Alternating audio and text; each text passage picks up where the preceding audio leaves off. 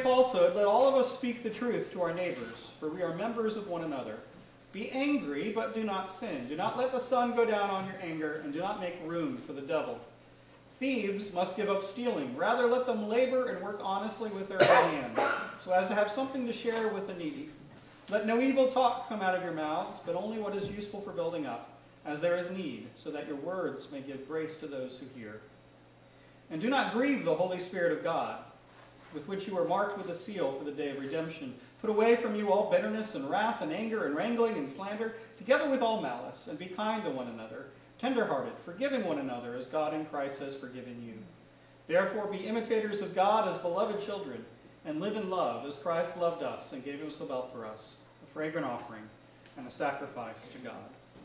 The word of God for the people of God. Thanks be to God.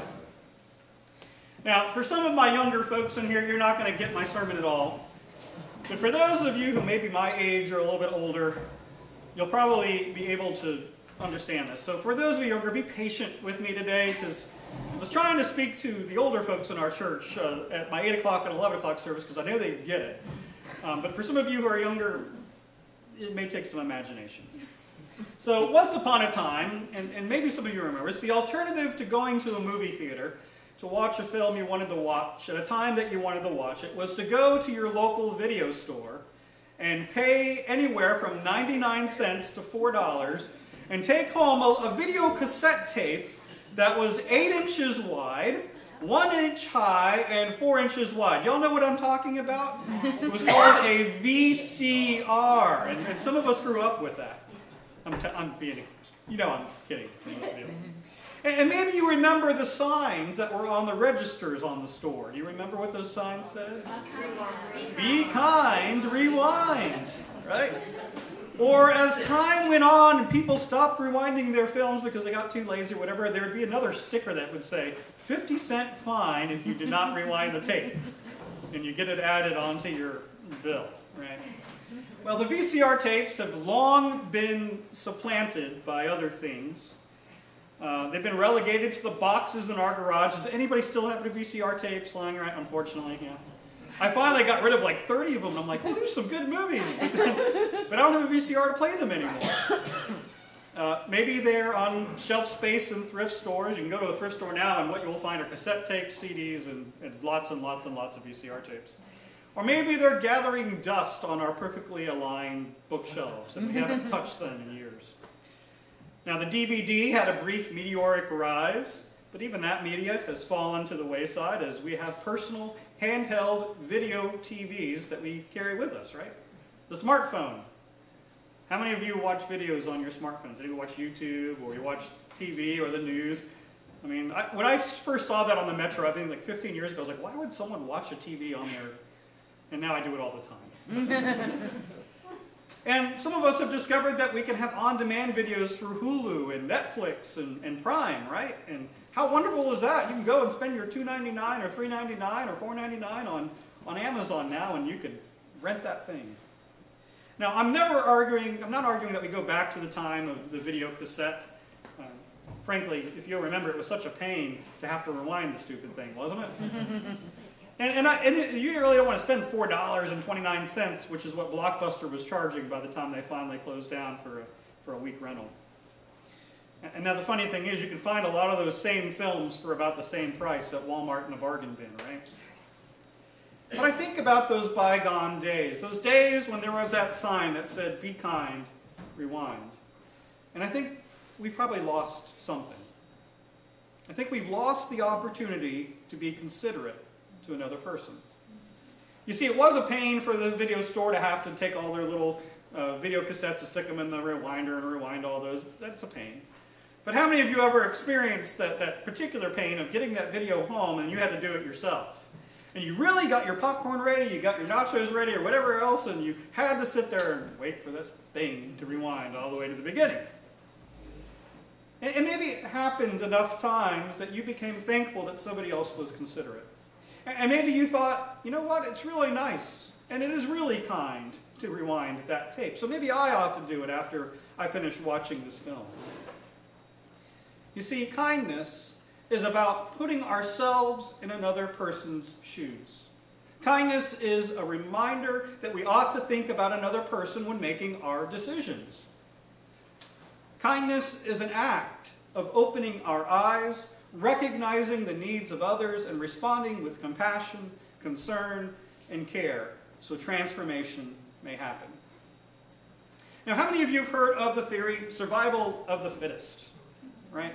Now, many of you might know that it comes from Charles Darwin's conversation about evolutionary biology. He coined that phrase, survival of the fittest, to talk about why certain species would change over many millions of years. And survival of the fittest in our modern age has become, that meaning has become more about being selfish, right? Meaning that for us to survive, which Charles Darwin recognized as a basic function of all life, to seek a survival.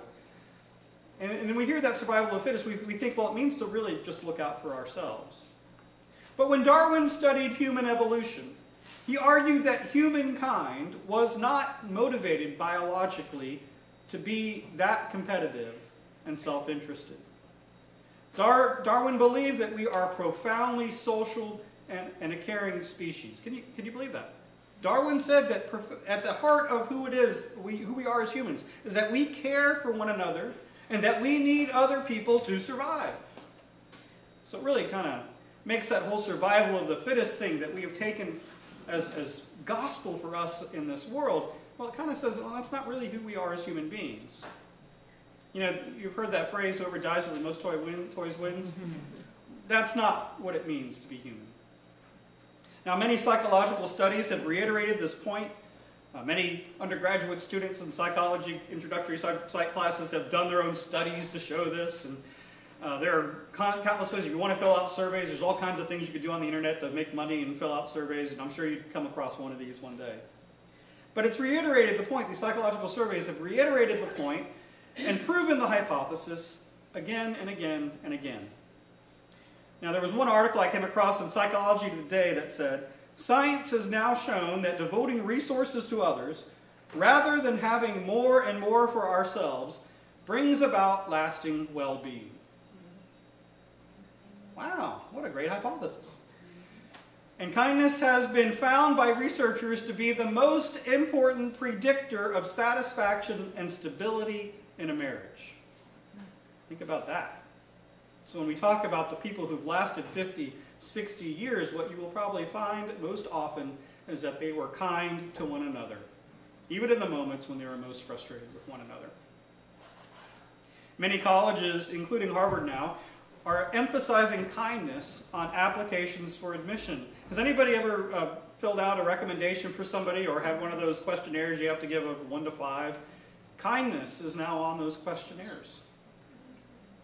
Woo, kind of crazy. Have you ever thought about kindness as being something that you're rated on in this life? But it certainly would solve a lot of problems, wouldn't it? And but like many things we are discovering in science and in psychology, Jesus and the wise elders of the church understood these facts long, long ago, and they began teaching it long ago. And when we go back to the actions and the words of Jesus, we see our Savior continually aware of the needs of the world around him. And I can point out a few instances. You have Jesus being compelled to heal people. He heals people in his hometown. He heals people who come to see him, and he doesn't stop. He waits to wee hours of the night healing everybody who needed healing. Remember the woman who was accused of adultery? He could have stoned her, but he didn't. He offered her compassion and grace. And when the thief on the cross was up there next to him, he offered him a glimpse of the kingdom and said, you know, you are going to be there with me today. And even Jesus, in his last words, he said, Father, forgive them, for they know not what they are doing. And right before he breathes his last. This awareness of the needs of others and the call to respond is even baked into the early church. And if we go back to the story of the Acts of the Apostles, the first non-gospel reading in our Bible, you'll discover that the very first thing they do when forming their new church is to create a whole new order of people called deacons, who are there to serve other people. And there's to serve the needs of the orphan and the widows and those who are poor. And when we turn to Paul, that great evangelist and founder of churches, we see a man who gave us direction on what the Christian life should mean. Now, I think we get lost with Paul because he was speaking out of a particular cultural context. And there are things that we are arguing with about in our current reality and the current form of history that we'll point at something that Paul wrote or something that Jesus said, and we'll say, well, this backs up my point, and it means that you're wrong and I'm right, right? But we forget that he has a constant refrain going through all his letters. And that constant refrain is this: it's not about you. It's not just about your individual salvation or the way that you live your life. Remember that you are a part of a greater community. Remember that you are members one of another. In that great long description of spiritual gifts found in 1 Corinthians 12, Paul tells us, if one part suffers, every part suffers with it. If one part is honored, every part rejoices with it. And here's the key phrase: now you are the body of Christ, and each one of you is part of it. Well, doesn't that blow your mind? I mean, we have our own families, we have our kids, we have our parents, and we tend to think that our family is kind of it in this world. Sometimes it's us against the world. But when we align ourselves with the church, when we align ourselves with others who we worship with on a Sunday morning, we're saying that we're part of a greater community. Now, we may not all like each other all the time. We may get into arguments with one another. We may disagree on theology or have arguments about what word and what Bible story and what all that stuff. But what we do is come together at times of need, at times of help, at times when people have lost loved ones. You see, we are part of that great body of Christ. Kindness is remembering that our faith is about loving both God and our neighbor through our actions and our decisions. And in Ephesians chapter 4, Paul gives us a list of what I like to call his 10 commandments to the faithful.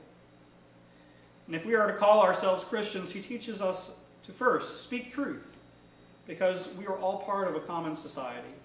Second, be angry, but don't sin. And then, after you've been angry long enough, let go. Now, he kind of says, don't let the sun go down on your anger, so the advice is to let that anger kind of go away quickly. 3, don't steal, but make your work honest. 4, share, especially with those who are in need. 5, don't gossip, don't spout hateful language, but instead build each other up.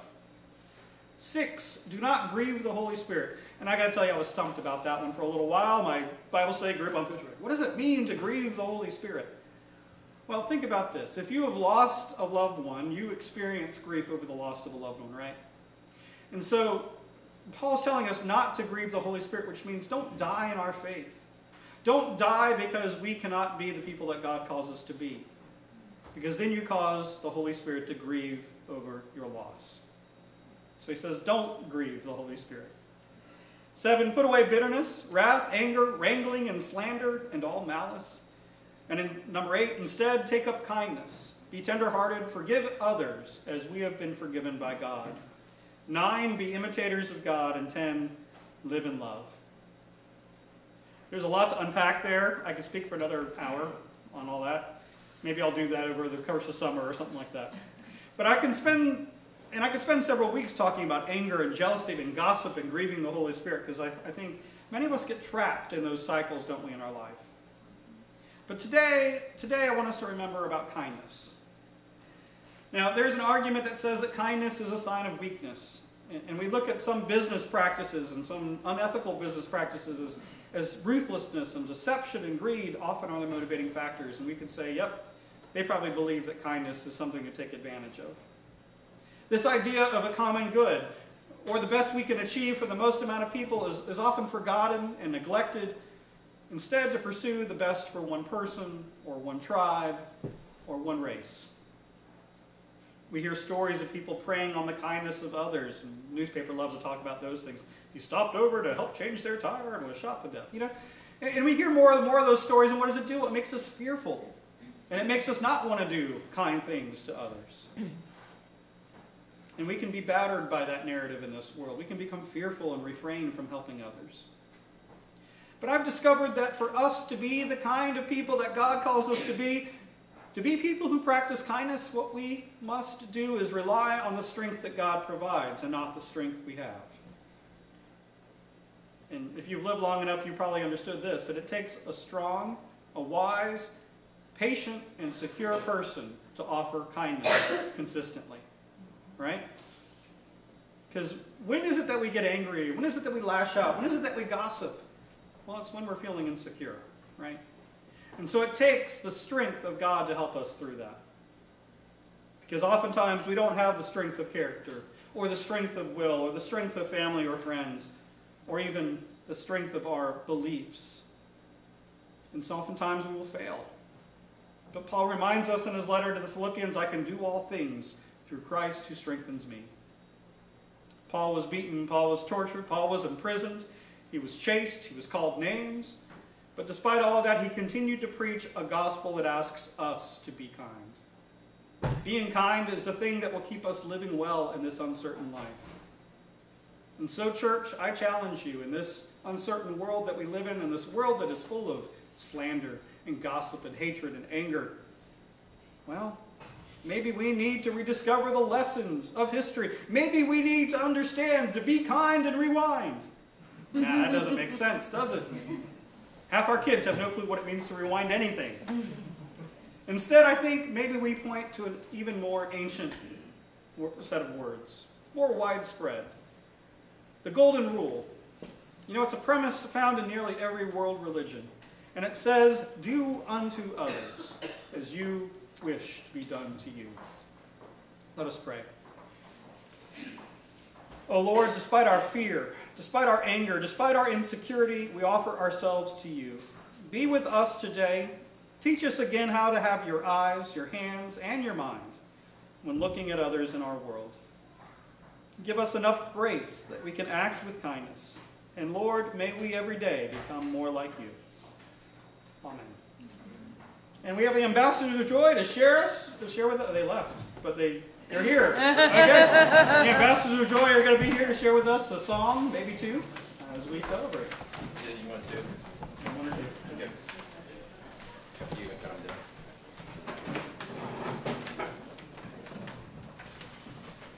Good morning, everyone. Good morning. I don't know whether are you old enough with your sermon? Are you old enough to remember when you had to rent the VCR? No. Yeah. No. I'm sure there's somebody we carry around that big old case. Yeah. Wow. That was fun. Yeah.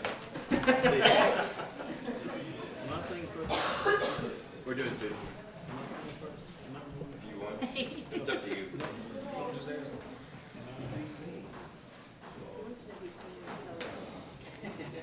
No, we'll skip that one. Oh, okay.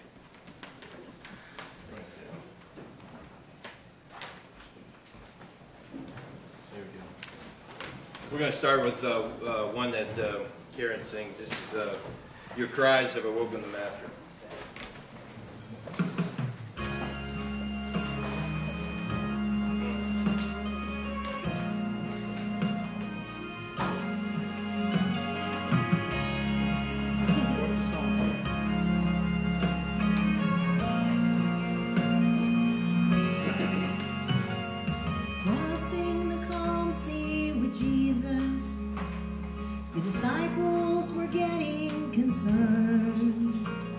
The wind started violently blowing, and he was asleep in the stern.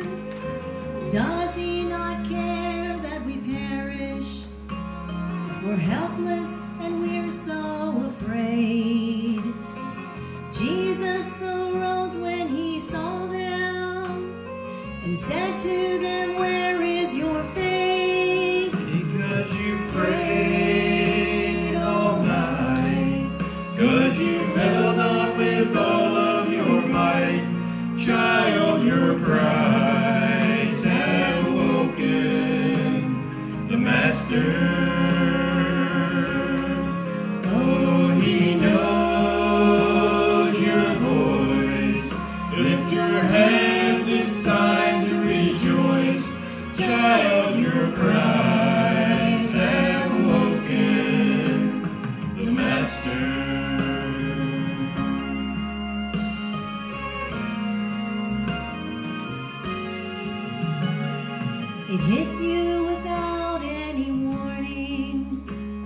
The storm of your life had begun.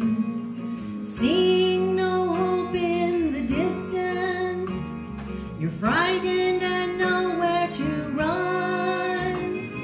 By now your vessel is filling, and you're thinking that you'll surely drown.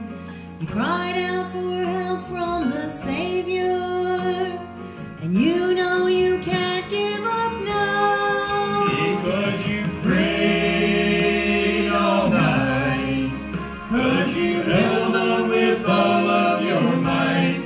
Child, your cries have awoken the Master. Oh, he knows your voice. Lift your hands, it's time to rejoice. Child, your cries have awoken the Master. You're up there worried that he's fast asleep. The winds are so deadly, the water's so deep. But try to be patient, 'cause soon he'll bring peace. Just one word from his voice and it all must cease. Because you prayed all night, 'cause you held on with all of your might. Child, your cries have awoken the Master. Oh, he knows your voice. Lift your hands, it's time to rejoice. Child, your cries have awoken the Master. Child, your cries have awoken the Master.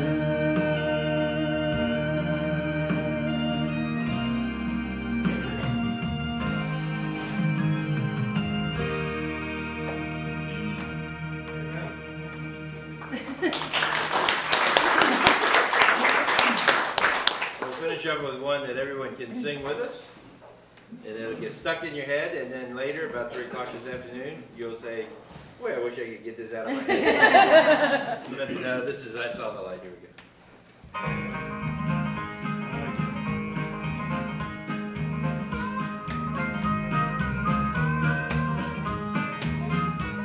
I wandered so aimless, life filled with sin. I wouldn't let my dear Savior in. Then Jesus came like a stranger in the Here's night. your part. Praise the Lord, I saw the light. I saw the light. I saw the light. No more darkness, no more night. Now I'm so happy, no sorrow in sight. Praise the Lord, I saw the light. Nobody smile.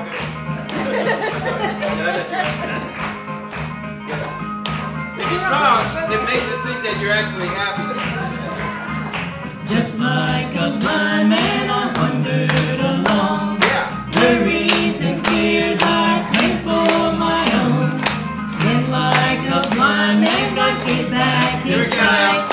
Praise the Lord, I saw the light. I saw the light. I saw the light.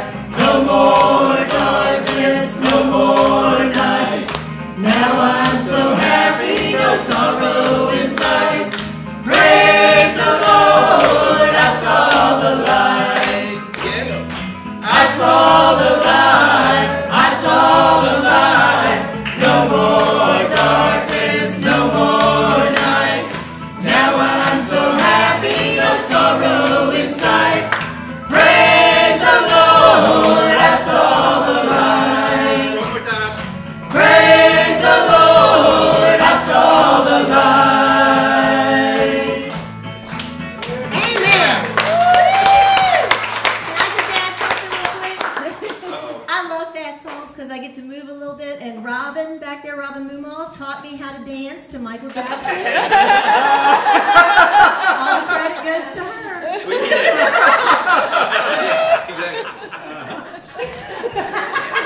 didn't think you were going to get that in church today, did you? You never know. Let us pray. Gracious and loving God, we thank you for this day. Lord, we thank you for the joy that we were able to share, for the kindness that you give us in our hearts. And Lord, let us go forth in faith to love and serve you and to be there for others. Amen. Amen. Amen.